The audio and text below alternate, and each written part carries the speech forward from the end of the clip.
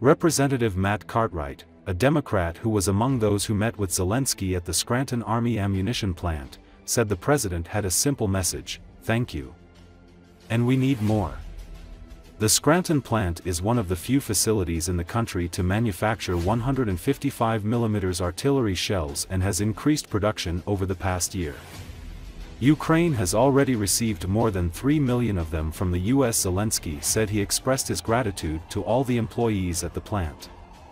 "It is in places like this where you can truly feel that the democratic world can prevail," he wrote on X, "thanks to people like these in Ukraine, in America, and in all partner countries who work tirelessly to ensure that life is protected."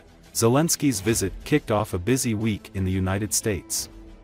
He will speak at the UN General Assembly annual gathering in New York on Tuesday and Wednesday and then travel to Washington for talks on Thursday with President Joe Biden and Vice President Kamala Harris, as he seeks to shore up support for Ukraine. So this is how we receive our steel.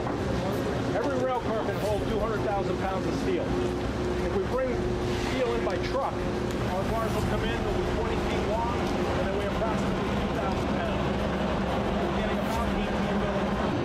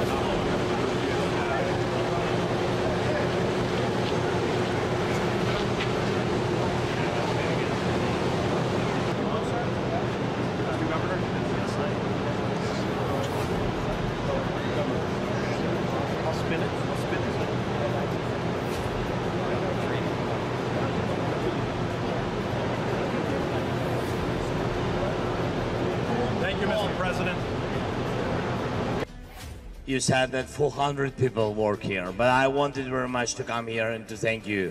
400 people saved millions of Ukrainians.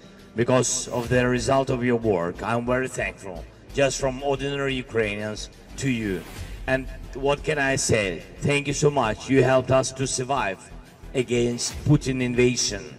And thanks to your families, and God bless, everything will be very good with your families and with you. God bless America, and Slava Ukraini. Thank you again very much for everything, guys. Thank you.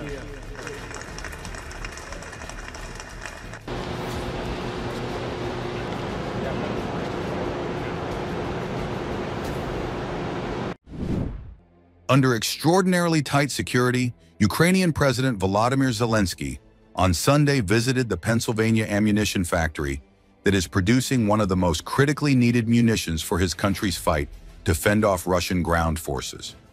His visit to the Scranton Army Ammunition Plant kicked off a busy week in the United States to shore up support for Ukraine in the war. He will speak at the UN General Assembly annual gathering in New York on Tuesday and Wednesday, and then travel to Washington for talks on Thursday with President Joe Biden and Vice President Kamala Harris.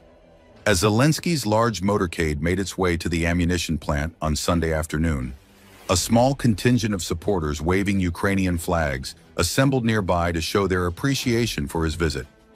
The area around the ammunition plant had been sealed off since the morning, with municipal garbage trucks positioned across several roadblocks and a very heavy presence of city, regional, and state police, including troopers on horseback.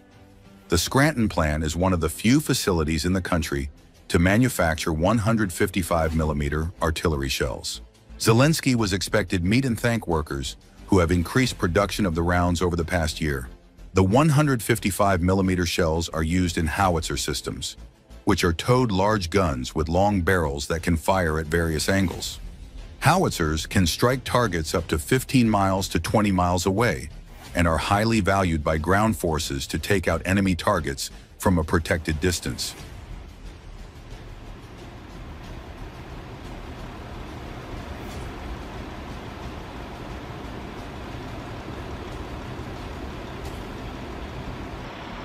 Very large mortar cage.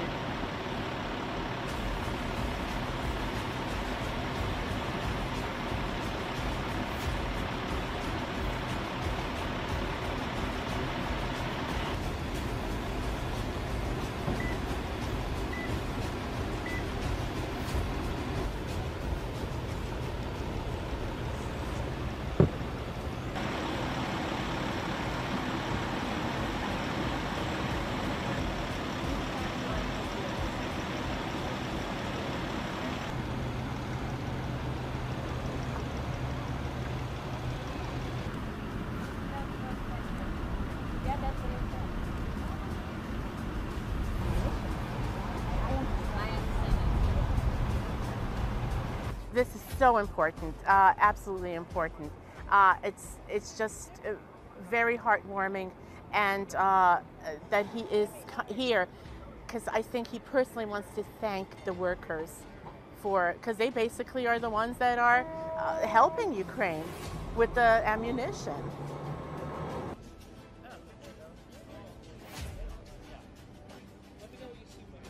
This plant has been here for as long as I've been here. A lot of my friends, their parents worked here. It's unfortunate that we need a plant like this, but it's here, and it's here to protect the world, and I strongly feel that way.